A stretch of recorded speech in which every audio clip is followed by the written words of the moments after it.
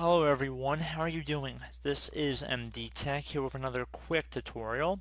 In today's tutorial I'm going to show you guys how to resolve if an Excel file is not opening up properly on your Microsoft Excel application. This should hopefully be a pretty straightforward tutorial, and without further ado, let's jump right into it.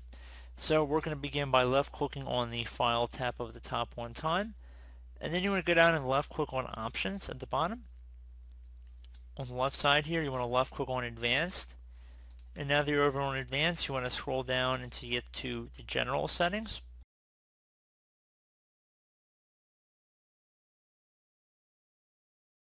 So if there's a box that says Ignore other applications that use dynamic data exchange, you want to uncheck that box and then left click on OK. And then go ahead and try and open up the Excel file you're having issues with, and hopefully that should have resolved the issue for most of you guys. So as always, thank you guys for watching. I do hope I was able to help you out, and I do look forward to catching you all in the next tutorial. Goodbye.